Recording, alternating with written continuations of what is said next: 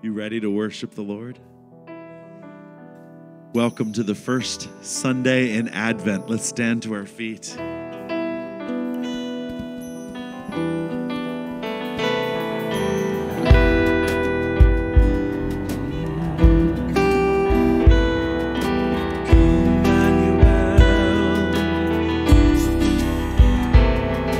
Oh come, Emmanuel, and ransom captive Israel, that moaned in lonely exile here, until the Son of God appear. Rejoice, rejoice, Emmanuel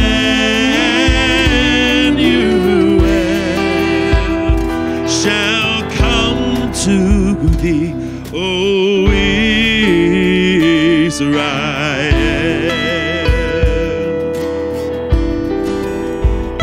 Gonna light the first candle on the wreath as we say, "Come, Messiah, come."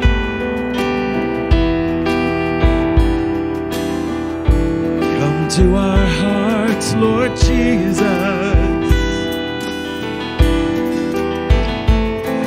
Oh, come, O Son of God Most High, deliver us from sinfulness and pride. Restore to us a childlike heart to consecrate and set apart. Rejoice, rejoice, Emmanuel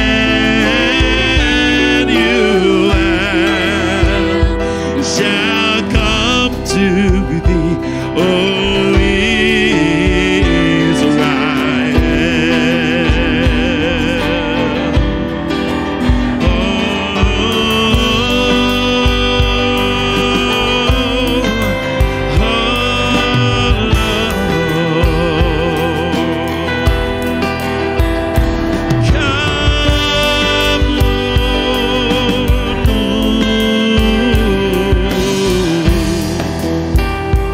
this our prayer. Oh come, Emmanuel.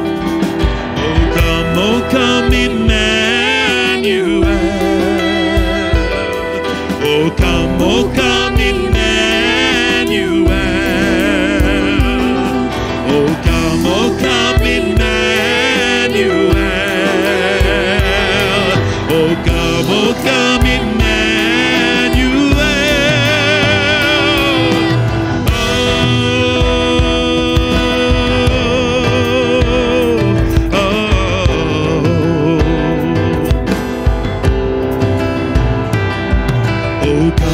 Savior of this world, the long-awaited promise you foretold, and right the wrongs that man has done. We pray your glorious kingdom come.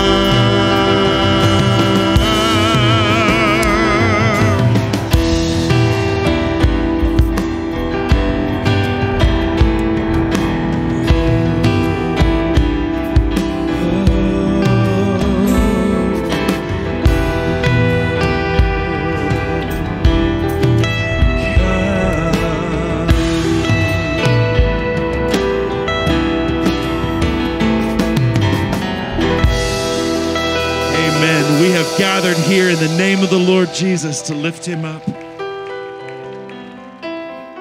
How we long for you, Lord.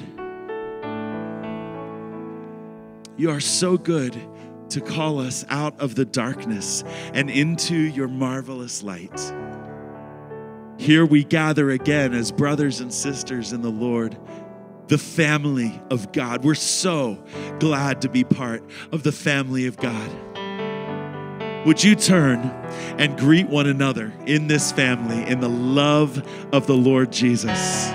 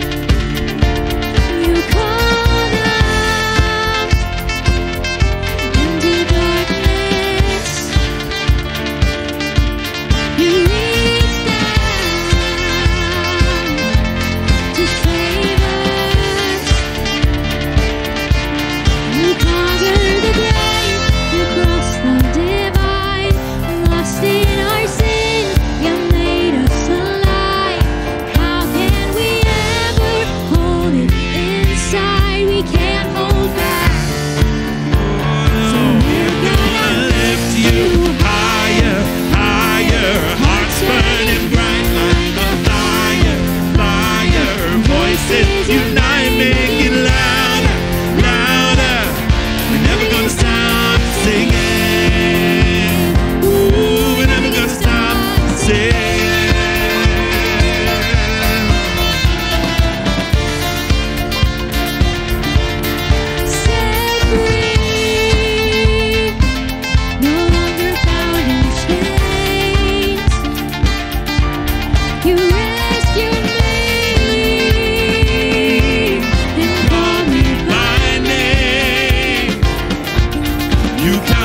The grave, you crossed the divide, lost in our sin, you made us alive. How can we ever hold it inside? We can't hold back. Oh, we're gonna lift you higher, higher. Hearts burning bright like a fire, fire. Voices unite, make it louder, louder. We're never gonna stop singing. Ooh, we're never gonna stop. Higher, higher. Hearts burning bright like a fire, fire. Voices unite, make it louder, louder. We're never gonna stop singing. Ooh, we're never gonna stop singing.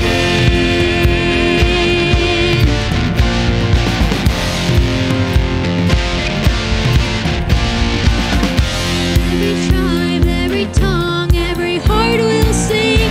Every knee will bow to the risen King. Lift him up, lift him up. We're never gonna stop singing. Ooh, we're never every gonna tribe, every tribe, every tongue, every heart will sing. Every knee will bow to the risen King. Lift him up, lift him up. We're never gonna stop singing. Ooh, we're never gonna stop. Higher, higher. Hearts burning bright like a fire, fire. Voices unite, make it louder, louder. We're never gonna stop singing. Ooh, we're never gonna stop. Higher, higher. Hearts burning bright like a fire, fire. Voices unite, make it louder, louder. We're never gonna stop singing. Ooh, we're never gonna stop singing.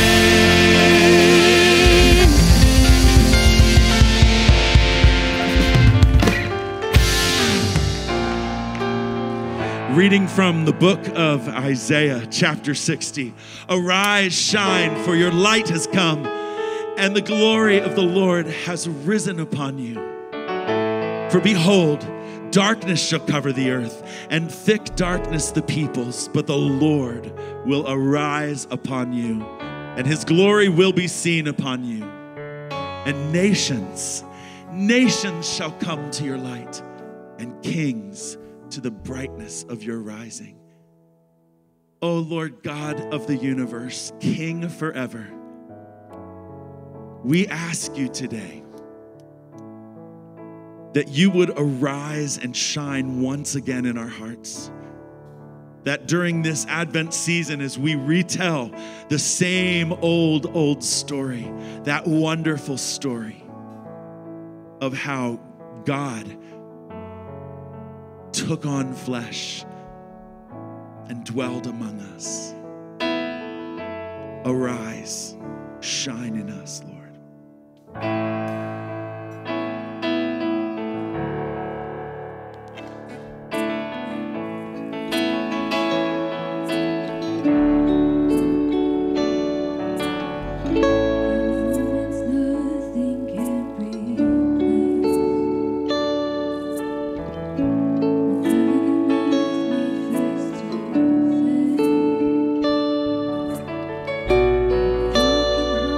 Begins to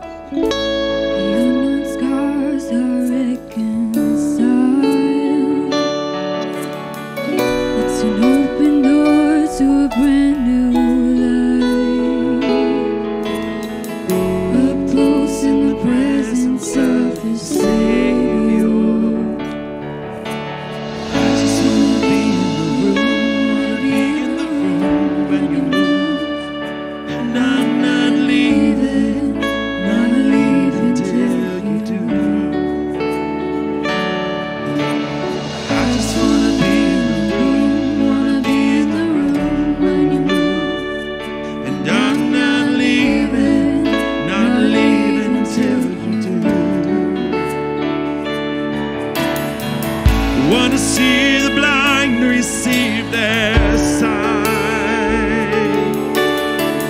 Hear the praise of the voices start to rise. Every child of God baptized with fire, right here in the presence of the healer. I just want to be in the room, want to be in the room when you move. And I'm not leaving till you do. I just want to be in the room, I want to be in the room when you move. And I'm not leaving till you do.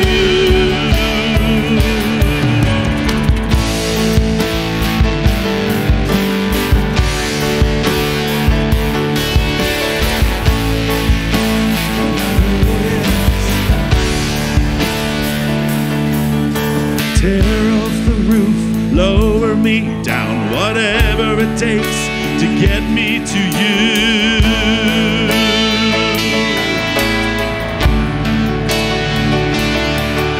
Tear off the roof, lower me down, whatever it takes to get me to you.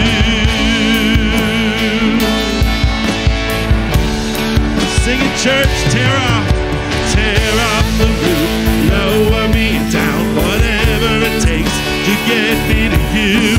Roll every stone, push through the crowd. God, I want to see you break through. Tear off the roof, lower me down, whatever it takes to get me to you. Roll every stone, push through the crowd. God, I want to see you break through.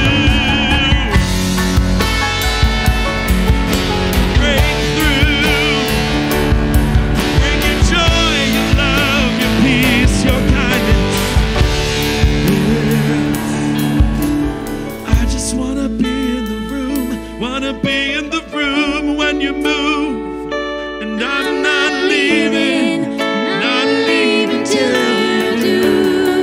I don't wanna miss it. I just wanna be in the room, wanna be in the room when you move, and I'm not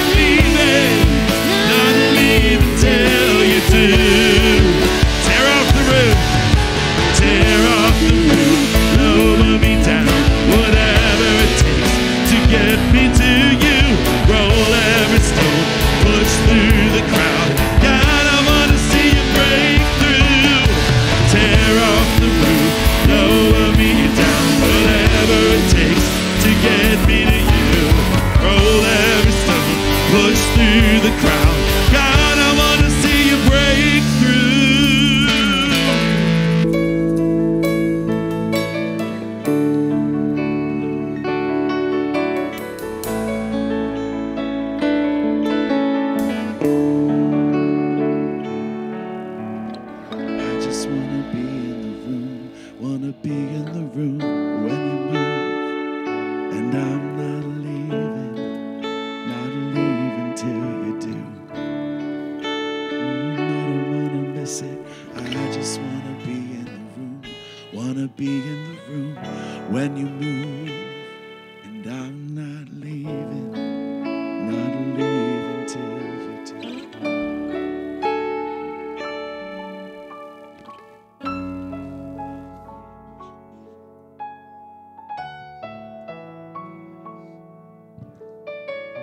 So thankful to you.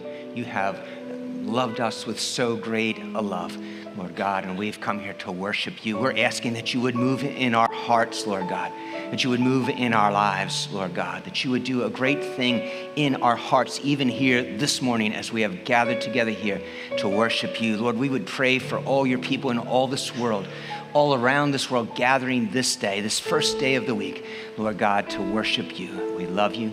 We thank you. We come before you and we pray these things, Father, in Jesus' name. Amen. Amen. Let's give thanks to our God.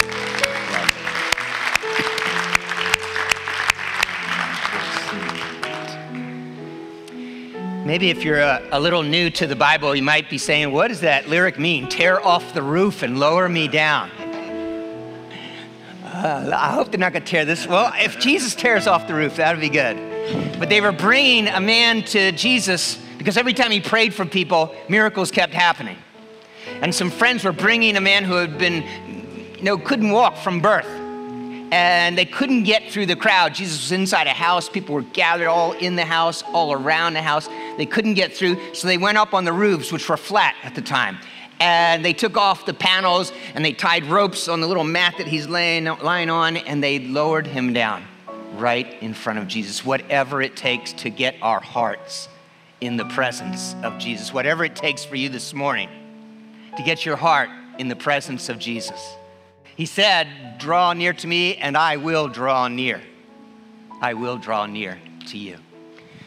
Well, he was in the room with those disciples the night before he went to the cross. Now, it was their Passover holiday. It's kind of like our 4th of July. They were remembering when they got free from their slavery in Egypt. And so they would talk late into the night. Families would gather, friends would gather. So this is Jesus and the 12 men who together they had traveled 24/7 for 3 years, camping out here, there, and everywhere. Now at the end of 3 years, Jesus knows what's going to happen the next day. And he knows he's going to be on the cross by 9 a.m. the next morning. So they would talk and talk and talk, and they would sing and sing. Just the great songs of praise to our God. We know them as the book of Psalms in the Bible. That word psalm means songs. And they sang and sang. So I've been thinking about, when babies were born in first century Israel, and in many places around the world, and even in our nation in earlier days, your neighbors and your friends would all come that night and gather around your house. And there'd be musical instruments, there would be singing, just rejoicing with the parents of this new child. But the night that Jesus was born, his parents weren't in the hometown of his mother Mary. They weren't in Nazareth because the Roman emperor dictated that everyone in all his empire must go to the home of their ancestral home. So Joseph was from the house of David, which was Bethlehem. And so they had to walk 90 miles to Bethlehem. Jesus is born in a stable on a back alley, and there's nobody around rejoicing. There's nobody around rejoicing with Mary, with Joseph. Nobody singing as Jesus was born. There were angels up in heaven, out over the fields, as the shepherds are stunned to see the sky full of angels. But right there in Bethlehem, nobody was singing. So Jesus took the bread the night of that Last Supper. He gave thanks to our Father and he broke it. And he said, this is my body broken for you. Take and eat this, do this in remembrance of me. He knew they would need to remember. They would need to sing. They would need to worship, to gather together again and again and again. He knew by later that night when the soldiers came, they'd be scared to death. And the next day as he's hanging on a cross dying, they'd be scared to death. But he knew it was going to be on a Friday he died. On a Sunday, he knew the Father would raise him up from that death and he would come to them and they'd be stunned. They'd be stunned. He did conquer even the power of death. He'd be with them for 40 more days and then 40 more days and then he was gone. Gone. He knew they'd need to remember, sing and sing and sing his praise. For you and me to keep our courage, to stay strong, to have confidence, we need to remember the incredible love of Jesus that went to a cross for all of us. He took the cup that night, he gave it to them. He said, this is my blood shed for you and for many for the forgiveness of sin. Drink this and be glad. Remember, rejoice in the mercy, the grace, the love of our great, great God. We humble ourselves before him when we take this tiny little piece of bread here. We drink from this tiny little cup. We humble ourselves before this great God. If you have faith, remember him. Humble yourself before him. Take that little piece of bread. Drink from that tiny little cup. If you don't have faith, this could be the morning you decide to trust in Jesus.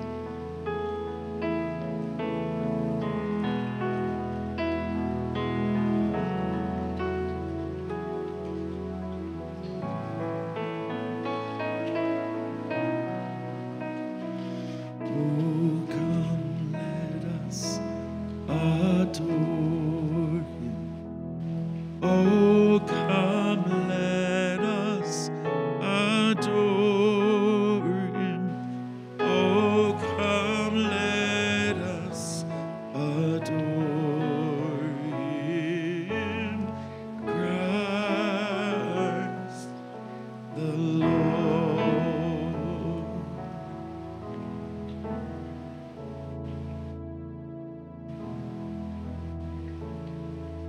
Lord Jesus, we love you so much. We are so grateful.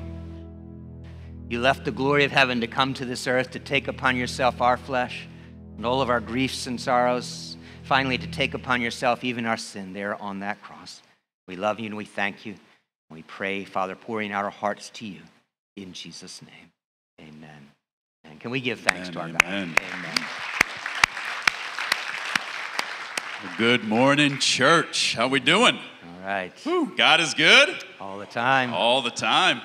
Amen. Hey, good morning, and welcome to Mount Zion. If it's your first time here, a special welcome to you. Maybe you are online with us. Welcome. Hey, if it is your first time, so maybe this is not your exact first time, but you've been here a couple weeks, we have something this Wednesday evening. We have a Bible study. We're going to be over in the youth tent. Anyone can show up. It's an Advent series. And Steve Presser, our director of adult discipleship, is leading that. And so we'll have like a group time together, and then we'll break into smaller groups. But this is a great opportunity to come together, to get in the Word, to go over some questions. All of the videos are on the website, and they're on YouTube, so you can look at the notes right under the video. So I hope you will come check out that Bible study. Maybe you've never been in a small group. This is a great opportunity for you to see what that is all about. So come on out. Hey, if you are new, would you be so bold? There's a little tear-off insert on the bulletin that you received. Write your name and contact information. We'd love to reach out to you to just have a little conversation. And so I'll be in the lobby, and there's others if you have questions. But you can write your name on that. We have 3 offering containers here. Just write your name on that, put it in the offering, and we'll reach out to you. And then also on that bulletin, there's a place to write down prayer requests. We are a praying church, and we want to be praying with you and for you. So you can write down your prayer. Again, place it in the container. And there's a team that prays every Wednesday. They pray every Wednesday for all the prayer requests put in there. So please do that. I want to invite you Thursday evening up in the sanctuary at 7 p.m. We are having a night of healing prayer. And so we will be gathered there in the sanctuary just praying for one another, for physical healing, emotional healing, relational healing. And I would invite you to come. It's just a very quiet, beautiful time of praying. Maybe you know you need healing. Maybe there's a loved one that you would invite to come. And we'll just gather around one another and pray. Earlier on that Thursday, over in the youth tent, so late afternoon, we are hosting something for Harford County government called a holiday resource fair. These things are in your bulletin there. And this is resources for persons who are in need in our county. And as you know, the financial need of persons are soaring. We know that very well in the office. I see Courtney up here. Courtney and Cindy are answering phone calls all the time, people seeking financial help for all kinds of reasons. This is a great opportunity for folks, so if you would help us spread the word, maybe you're in financial need, there will be a lot of resources over here for you.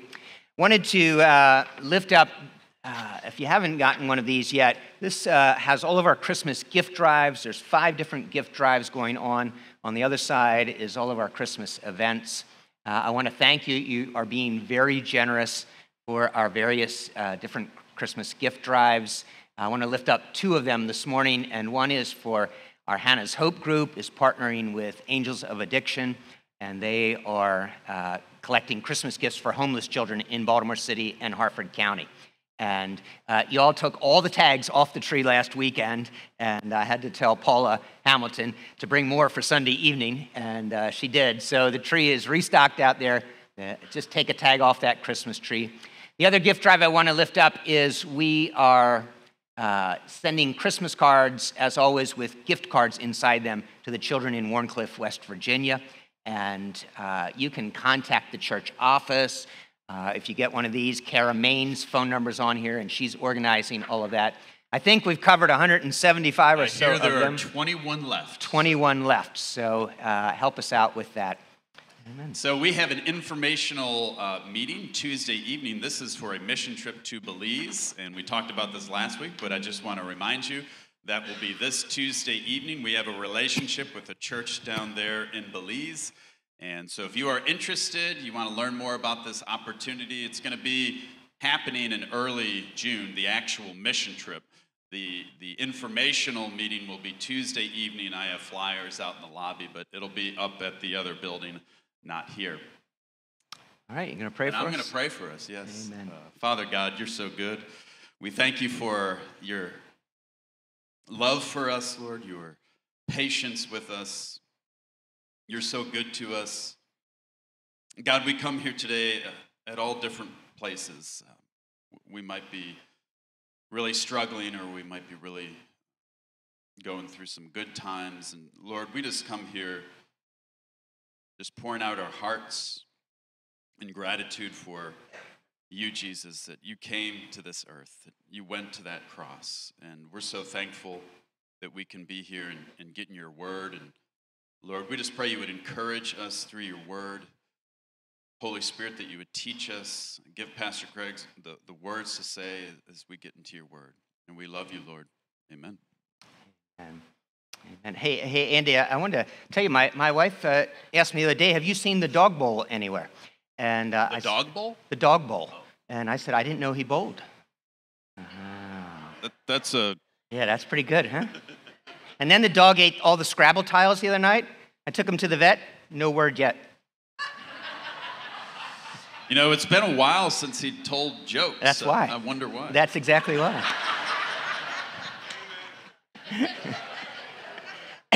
Moving right along. Oh, my. I got hundreds of them.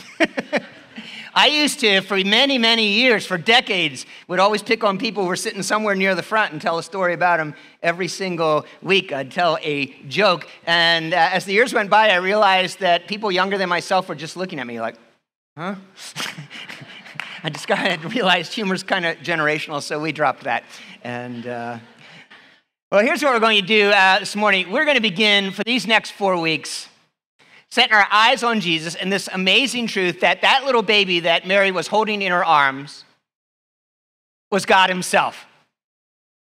That man that was walking the streets of Galilee and Judea was God himself. When they heard Jesus, they heard God.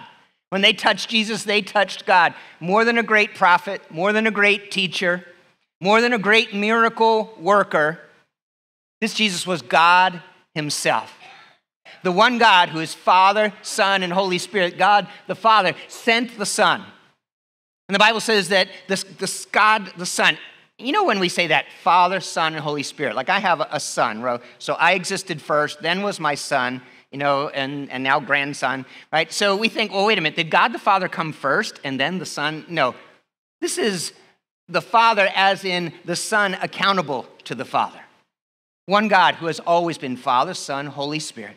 At the right time, the Father sent the Son. God, the Son, Jesus, left all the glory of being God in heaven, came, was conceived in Mary's womb, right? Took on human flesh, lived here among us. This was God himself, ultimately, who went to that cross. If God just chose somebody to go to the cross for all of us, we'd say, okay, that's great, that's nice. But God himself went to hell for you and me, to rescue us. So for these next 4 weeks, we're going to be setting our eyes, setting our minds on this great reality that God himself showed up here on this earth. Not born in a palace, not with armies, right? Not in great wealth. God himself showed up in all the struggles, in the hardest struggles of life. Ultimately went to that cross to save, to rescue you and me. So what we're going to think about this morning is, and for these 4 weeks, the birth of Jesus, of him coming to this world. And this morning we're going to think about his mother, Mary. So we're going to get right into it here. Let's look in Luke chapter 1 here. It says, in the 6th month. So this is the 6th month of another woman's pregnancy, Mary's great aunt, Elizabeth, who was an older woman, and an angel came and said to she and her husband, you're going to have a child. And they're like, whatever, right? And she conceived.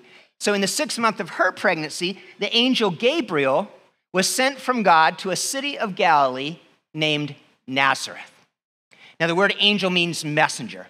These spiritual messengers that God sends from time to time with messages to his people. We're not told the names of very many of the angels. The fact that we're told the name of this particular angel, Gabriel, tells us that this was is a prominent angel in heaven. And we don't, people have all kinds of ideas and speculations about all that. The Bible says very little about it.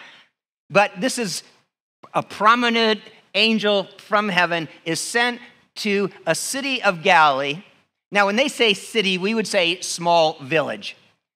A city or a town or a village of Galilee. Galilee's the rural, very poor region of Israel, to the northern part of Israel, to this little town named Nazareth. Now, anybody who was reading in the 1st century Luke's account, and they're reading this for the first time, and they're like, wait a minute, Nazareth? Really, Nazareth? Nazareth was like the worst town in Israel. It had a reputation that actually followed Jesus his whole life. It was extremely poor. The crime rate of all of Galilee and really all of Israel was through the roof. The people were being treated so horribly by the Romans, taxed almost to death. They're barely surviving, so crime is crazy. Poverty. This little town of Nazareth, the archaeologists would tell us maybe about 400 to 500 people lived there. But it would have been much smaller than what we would think of a town with 400 or 500 people living in it, because they're living in tiny little mud huts, jammed all together on the side of a really steep hill. It was a good place to put a town, because if an enemy army's coming by, they might look at the steep hill that your tiny little town's on and just say, forget about that one, let's keep going. So it's on a really steep hill, really poor, and this angel Gabriel doesn't go to Jerusalem, doesn't go to Rome, doesn't go to Athens. God sends Gabriel to this little town of Nazareth. If you saw the title that I put up talking about the sermon this week, I quoted from the scripture, can anything good come out of Nazareth? And we'll look at that in a moment. But that's what the people said. Like, yeah, Nazareth? Nazareth, really? God sent his top angel to Nazareth? Look at verse 27. It says, to a virgin betrothed to a man. So betrothed meant engaged. The women got engaged age 12, 13. The men got engaged age 17, 18, 19. So to a virgin, she's not been with a man. She's betrothed. She's engaged to a man whose name was Joseph of the house of David. His lineage, now he's poor, but his lineage goes back 1,000 years to King David, the greatest king Israel ever had. And the virgin's name was Mary. The name Mary means bitter. And we would say, well, why would someone name their daughter bitter? If you were to go to our orphanage, this church operates in Namibia in southern Africa, you'll find that many children are named, even today, to reflect the circumstances of their birth. And so the circumstances of a little child being born in Israel, or particularly maybe in Nazareth, would have been very bitter. These were hard times. And this angel shows up talking to Mary. This angel comes to Mary now, telling her that God has a huge task for her. We're going to read the rest of the story. He has this task. You're going to conceive in your womb. You're going to bear this child. You're going to raise up the Son of God, the Messiah, the King of Kings, the Lord of Lords. Gabriel from God goes to Mary, a 12, 13-year-old girl, dirt poor. Don't believe any of the paintings of Mary where she looks like a model with perfect hair and beautiful and wonderful clothing. Dirt poor. Dirt poor. And Gabriel comes to her and says, this is the task God has for you. I guarantee you in Mary's mind is like, me? There must be some mistake here. You've come to the wrong person. Can anything good come out of Nazareth? Can anything good come out of Nazareth? You know, Jesus and he kept calling out all the religious teachers, right? All the religious teachers, prophets, whatever, the preachers of the time. And he said one time, you cross heaven and earth to make a land and sea to make one convert, and you make them twice as child of hell as you are yourselves. And you know what they were doing to the people of places like Nazareth? They were making them feel like dirt. They were the religious, the preachers, making them feel like dirt because they couldn't keep all the 1,000 different rituals that the religious leaders had added to the commandments that God had given them. So somebody like Mary, her self-image, right? The crazy thoughts that are going through her brain all of the time would have been, me? Really? Really? Me? Let's go on here. Let's look in the Gospel of John. So here's where somebody says, can anything good come out of Nazareth? We're jumping 30 years ahead. Jesus is now gathering people around him. Jesus captures a man named Philip's heart. Philip went to a friend, Nathanael, said to him, we have found him of whom Moses in the law and also the prophets wrote, Jesus of Nazareth, the son of Joseph. In other words, we found the Messiah, the Savior. All the scriptures have foretold that the Savior, this Messiah, is coming. And he says, it's this Jesus from Nazareth, the son of Joseph. And as soon as Philip says Nazareth, Nathanael's like, yeah, right. So look at verse 46. Nathanael said to him, can anything good come out of Nazareth? Philip said to him, come and see. And see that, he quotes, he says that immediately, right? Because that was a saying in the nation. And that's what Mary would have known. When this angel comes, it says, I have a huge task for you. I've got a huge task for you. God is calling you to do this.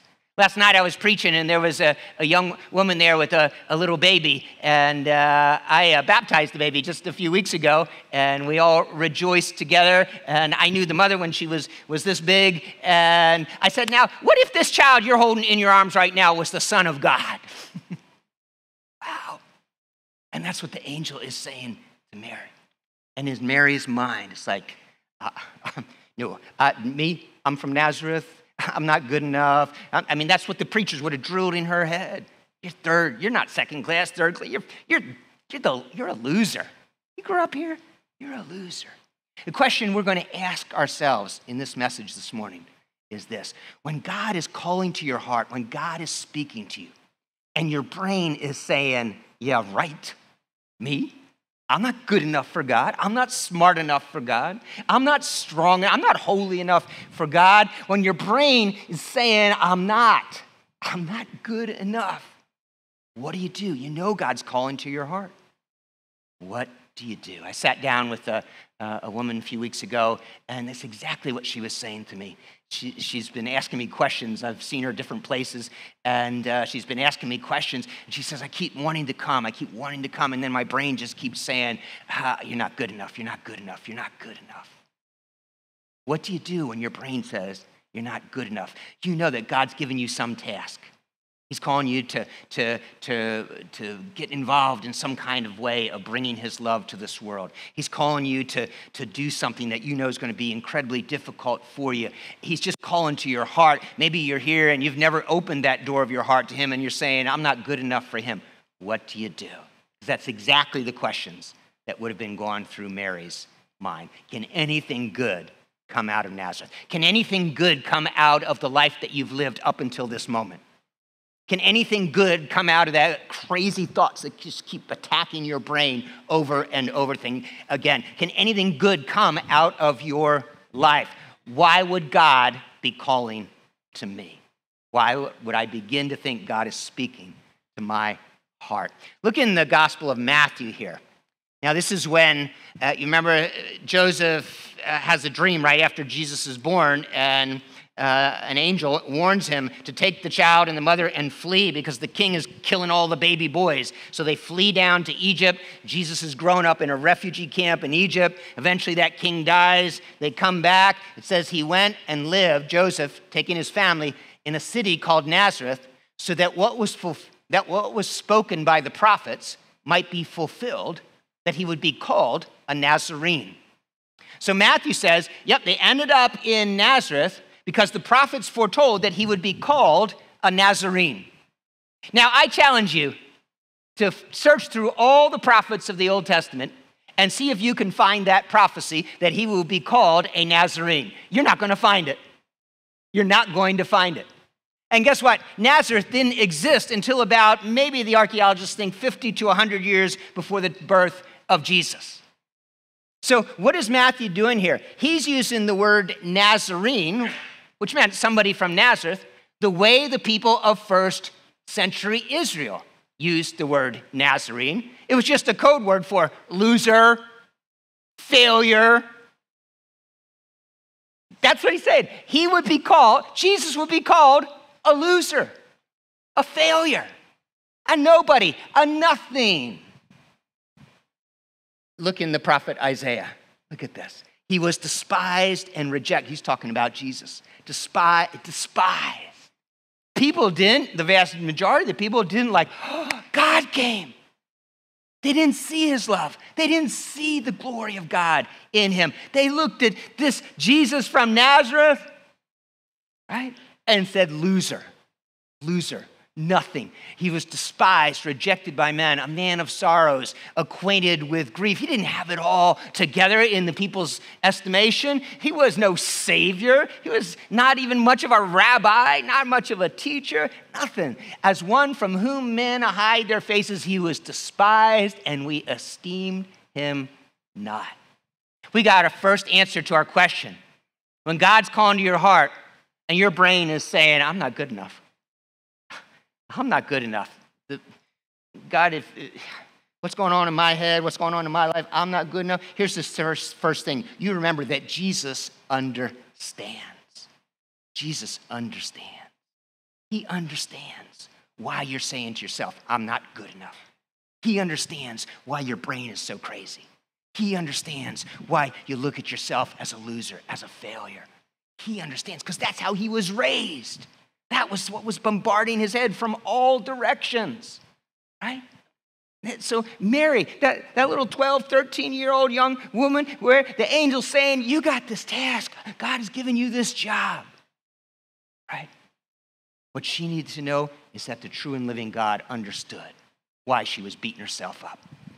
Why we beat ourselves up nonstop. Look at Psalm 22 here. But I am a worm and not a man. I am a worm. Read through this Psalm 22 and tell me that it's not talking about Jesus. This is what the people would have said about Jesus. He's no man. He's no man. If he was a king, remember Pontius Pilate, the Roman governor, has him crucified and puts a sign up, King of the Jews.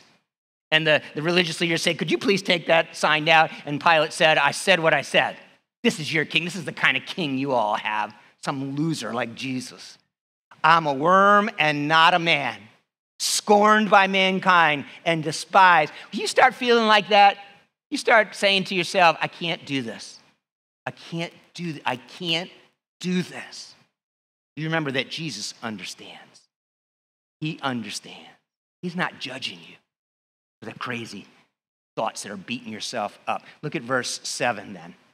He goes on, all who see me mock me, they make mouths at me, they wag their heads. That's exactly what they did to Jesus. Exactly what they did to Jesus. That's exactly how Mary would have been feeling. An angel shows up to Mary, not with beautiful hair, beautiful clothes, dirt poor, dirty. Man, you didn't have baths and showers, right? You're dirty all the time. An angel shows up and says, you're going to raise the Son of God.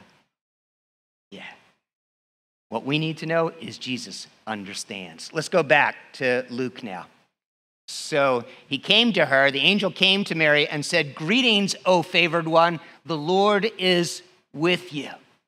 Now, we read in the scripture that when angels, the different accounts we have of angels showing up at different times, sometimes people recognize this was an angel from beyond this world. Other times they thought this was somebody. Now, just somebody, a person. We don't know what Mary's thinking as this angel first shows up, but he says, greetings, O favored one. The Lord is with you. That would have been the opposite of what all their religious teachers she would have heard all the rabbis in the synagogue say about people like her. Like, favored one, the Lord is with you. She would have thought, yeah, look at my life. Look at where I live. Look at who I am. I don't think I'm a favored one. I don't think the Lord is with me. But at verse 29, she was greatly troubled at the saying and tried to discern what sort of greeting this might be. Now, if she wasn't recognizing yet that this was an angel, she might have thought maybe this is some Roman official, some Roman soldier who were extremely dangerous, especially to the young women, right? Extremely dangerous, so she's greatly troubled. Maybe this is some religious leader. Maybe she is thinking this is an angel. What is this all about? And she's trying to figure out what's going on. So at verse 30 then, and the angel said to her, do not be afraid, Mary, for you have found favor with God. And here's a second answer to our question. What do you do when God's speaking to your heart? And your brain's saying, I'm not good enough? You remember, it's not about you. It's all about Jesus. It's not about where you've been and what you've done. It's all about where he went and what he did. It's not about you and me. When God says you are favored, when God says you have found favor in my eyes, it's not about because of who we are, right? It's not about who you are. It's about who he is. Yes, you have found favor in his eyes because he loves you. He loves you. Was it that Mary was better than everybody else? We know through the centuries, the church added all kinds of traditions and stories about Mary, making as if she was better than everyone else. That's not the kind of thing the Bible says. The Bible says we're all sinners. The Bible says stuff we don't even like to hear. It says we're all worthless, right? Yeah, read it. Read it in the first few chapters of the book of Romans, what sinners we are. But guess what? God loves us. Oh, I wish I could be like so many sermons I see online these days. I'm just joking. Like they're just basically TED Talks, motivational talks with a few little Bible verses thrown in just to make us all feel good and happy about ourselves. We're a mess. We are a mess. Y'all can say amen. You didn't want to say amen to that. We don't want, right? But here's what self-esteem fails. It doesn't work. But when you remember, it's not about you. It's about him. It's about Jesus. It's about this incredible love. It's all about God now saying to Mary, Mary, look, I know the circumstances of your life. I know the struggles in your life. I know, Mary, you're not equipped to do this task. I know that, Mary. I know the crazy thoughts in your brain right this moment. But Mary, you have found favor in my eyes. Look in the book of Ephesians here, chapter 2. For by grace you've been saved. Grace means unearned, undeserved favor. It's this unearned, undeserved love of God that he keeps pouring out upon our lives. He just keeps coming and coming with this grace. Can I remember, it's not about where I've been, what I've done, who I am, what my brain's telling me. It's all about what Jesus thinks about me. It's all about this God who says, I came to rescue, to save you. I came to put a huge calling on your life because I love you, because I love you. He says, you've been saved through faith. Mary's going to need to trust the words of that angel. When he said to her, you have found favor with God. She's going to have to trust that. Can you imagine raising the Son of God? If anyone knew who he was, it was Mary. She knew he wasn't the son of some man on this earth. She knew who he was from the get-go. Can you imagine raising the Messiah, the Savior? She's going to have to trust that what that angel said was true. So God calls you to be a blessing to our children in our children's ministries, right? And you say, I don't know. He calls you to be part of our special needs ministry. He calls you to be a part of our youth ministry. He calls you to start reaching out to some neighbors and inviting them to come together for a small prayer group. He calls you to go to that person who doesn't have a friend and just start sharing the love of Jesus with them. And you say to yourself, I don't know. I don't think God could do that. It's not about you. It's all about him. It's all about his grace. You have faith then. You put your faith in what he did for you there on that cross. By grace, you've been saved through faith, and this is not your own doing. It is the gift of God. So I'm remembering, all right, he understands why I feel this way. He gets that. He was raised up in this mess. He gets that.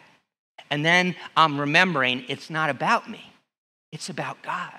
It's all about God. Look in Romans here. What shall we say then? Are we to continue in sin that grace may abound? Right before this, he said, look, where sin abounds, grace abounds all the more. So, okay, it's not about me. So, Pastor, you tell me I can just live my sinful life and it doesn't really matter? That's what the question here is. All right, there's just more grace. Is that what you're saying? So look at verse 2 then. He says, by no means, how can we who died to sin still live in it? The way, in fact, that you will put to death, right, the junk in your heart, the junk in your heart that keeps leading you down the wrong roads, the way you'll put that to death is by trusting in the grace of God. By trusting it's not about you. By trusting that you are loved. You don't deserve it. You didn't earn it, but you are loved. You know, we rise up to what people's expectations are of us. We rise up to what their estimation of us is, right? Here's this God who's saying, you can do all things in me. I have washed you clean by my blood shed on that cross. I've put a great calling on your life. You can rise up to this. You can put to death all the crazy thoughts. You can put to death the junk in your heart. You can put to death those sinful habits in your life if you'll trust in this amazing grace. If you'll remember, it's not about you. It's all about me. Mary's going to have to remember that when she's standing at the cross, watching her son die on that cross 33 years later, right? She's going to have to remember, God called me to this task. God called me to this task. I can do this. I can even watch him die. I can watch him die because God called me to this task.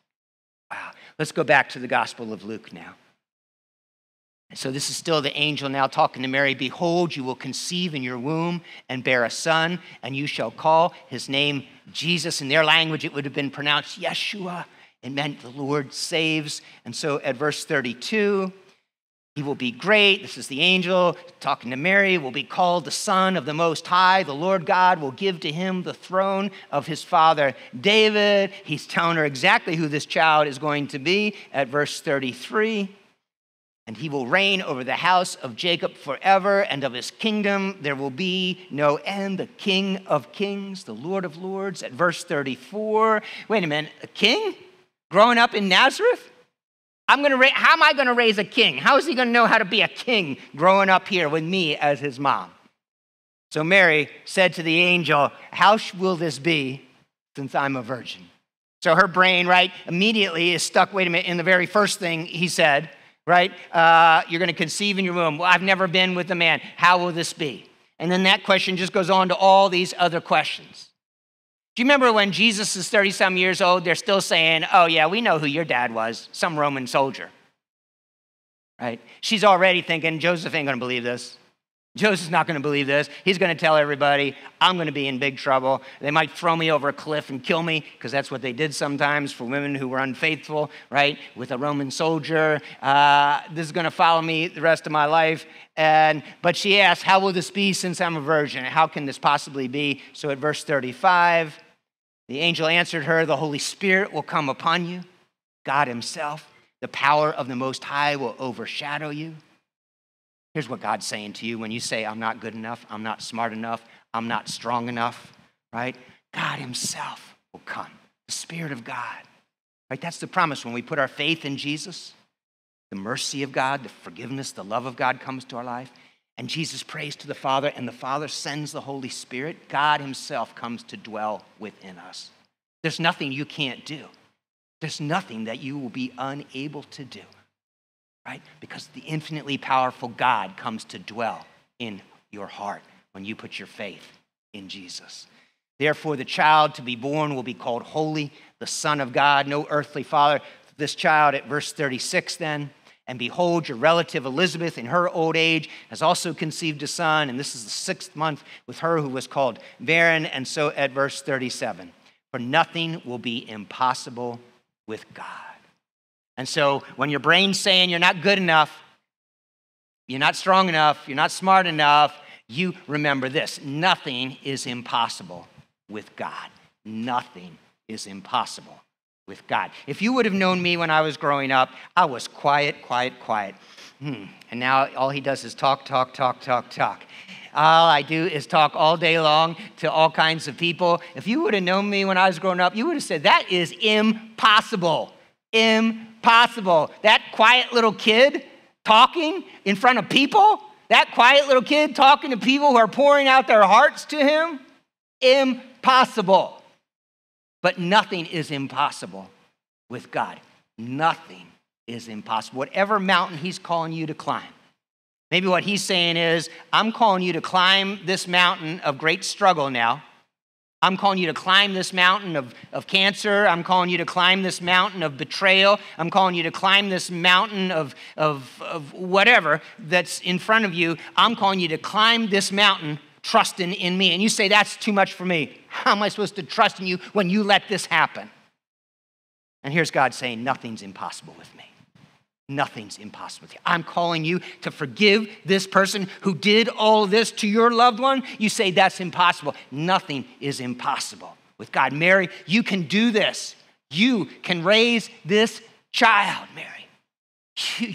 You're going to have a strength and a wisdom and a goodness in your heart that's far beyond yourself, Mary, because I'm coming to live in your heart. We remember nothing is impossible with God.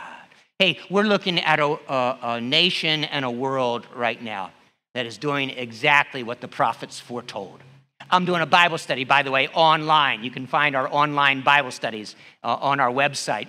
I'm doing this 1 hour a week. We're looking at the book of Daniel, right?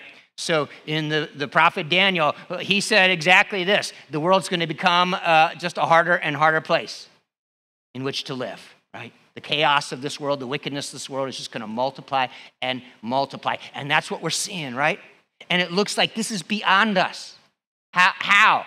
How are we going to do what God calls us to do? How are we going to live godly lives in such an ungodly world? And here's God saying nothing. Maybe you're saying, how am I going to raise up my child?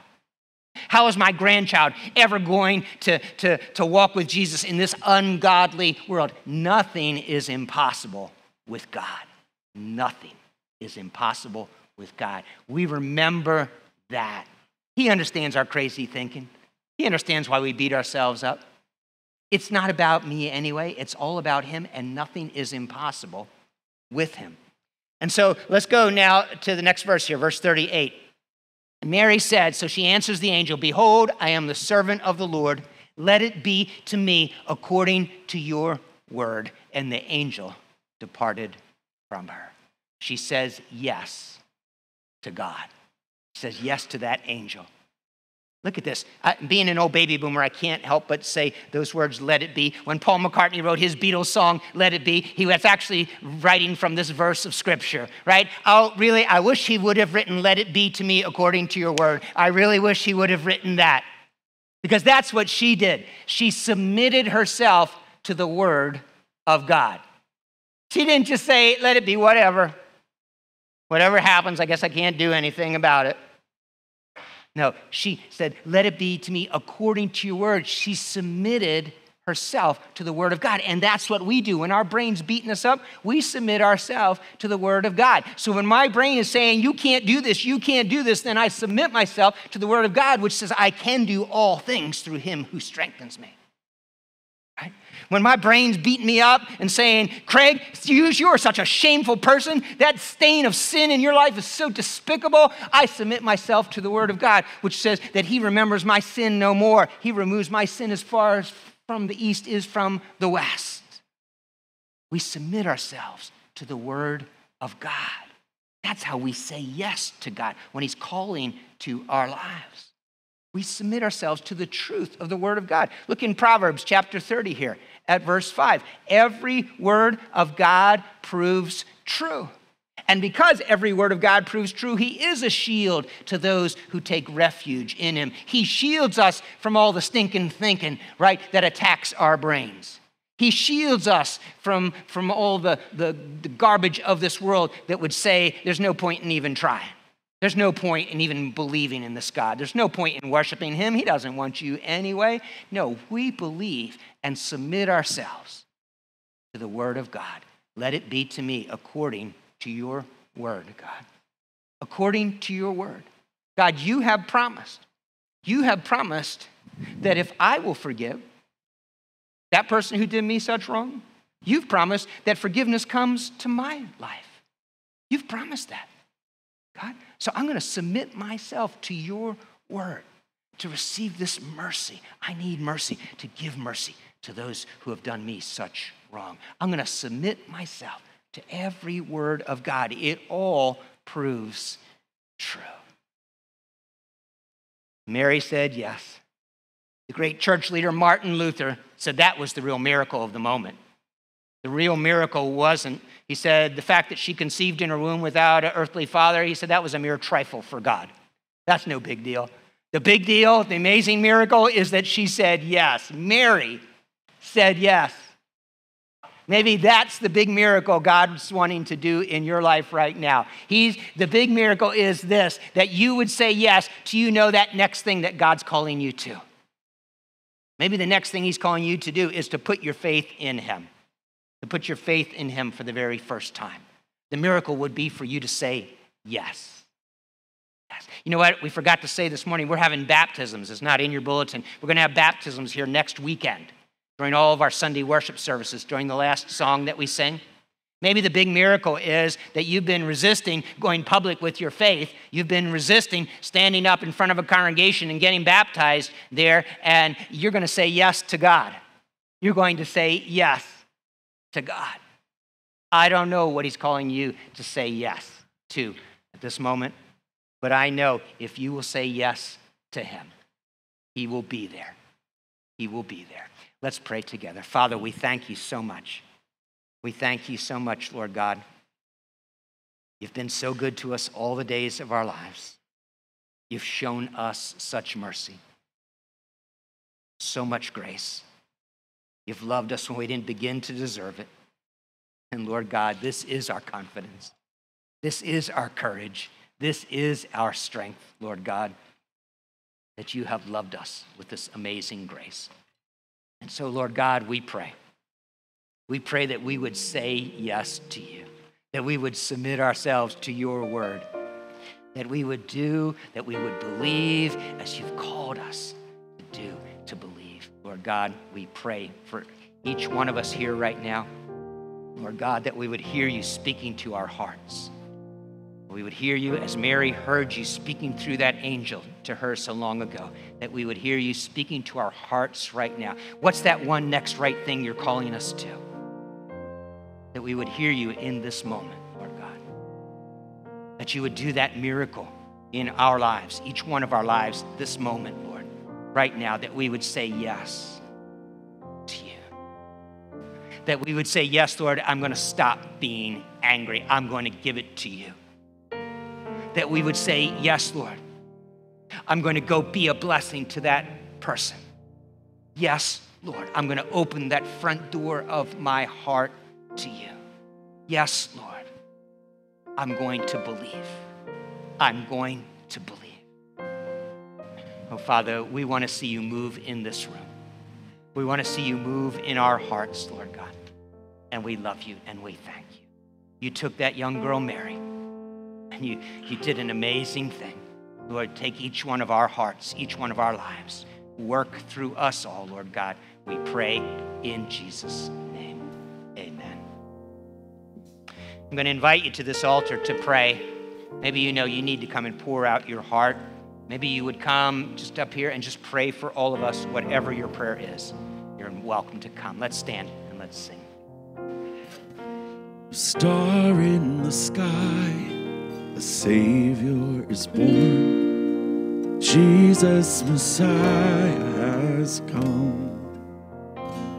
What happened that night will ring on forever, till every song has been sung. Your praise goes on, never ending. Your praise goes on. How sweet is the sound.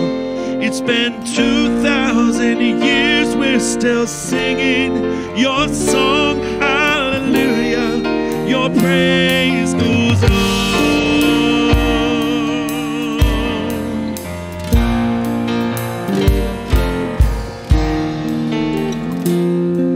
The shepherds stood watch, and 3 wise men worshipped the babe who assembled the earth. Oh, what happened that night away in a manger changed the whole universe. Your praise goes on, never ending. Your praise goes on. How sweet is the sound. It's been 2,000 years, we're still singing your song. Hallelujah, your praise goes on.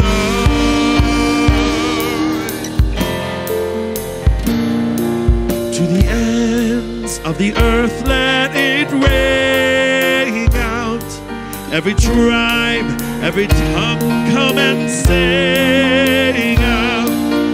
Glory to God in the highest. Oh, glory to God in the highest. Your praise goes on, never ending. Your praise goes on. How sweet is the sound. It's been 2,000 years, we're still singing your song. Hallelujah, your praise goes on. Your praise goes on. And on ever.